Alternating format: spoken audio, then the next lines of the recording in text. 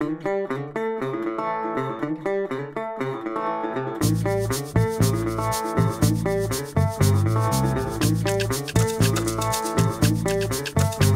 I'm Robin Spector, and I'm here to show you how to introduce your horse to the beach.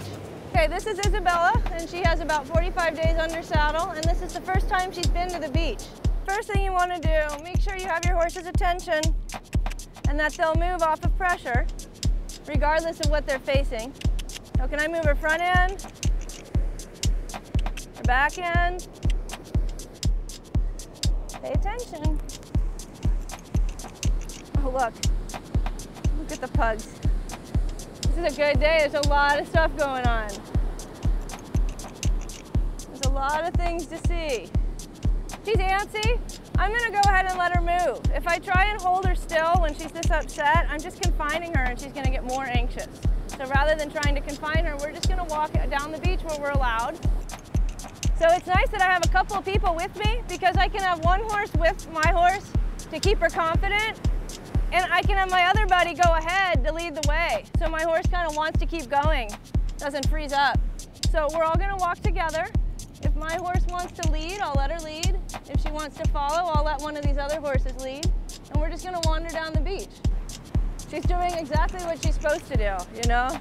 She's a little worried, and she is also responding.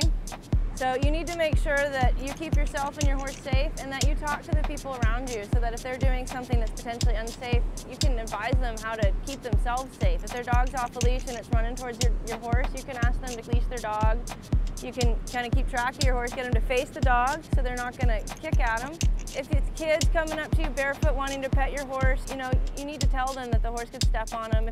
So when they do spook, you want to do everything you can to keep them from going backwards, keep them facing what it is that they're concerned about. Ideally, they walk by it. And if you can just follow your buddy horse, that'll make life a lot easier. That other horse that's hopefully not concerned about stuff, your horse is going to be insecure enough that they're going to want to go with them. This is a really high tide. You want to be careful that you protect their tendons. Don't take off running if you have any control over the situation at all. Let them walk and figure out how to move in it. So I'm going to let her check out the water, but I'm not going to force her in the water. Unless you want to end up in the water, it's not a good battle to fight. If you have a horse that's really brave about it and you want to get in the water and you know your beach, that's fine. But you know, they have every right to be worried about putting their feet into something they can't see. The other thing that can happen is if you do ride your horse into the water, they can get vertigo because they don't really understand that the footing is moving. So you want to be careful if they're really drawn to it. This horse is kind of interested in the waves. I don't want to ride her out into the ocean.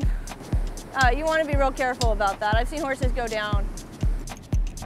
So if she wanted to trot, I'd allow her to because I know that I can stop her.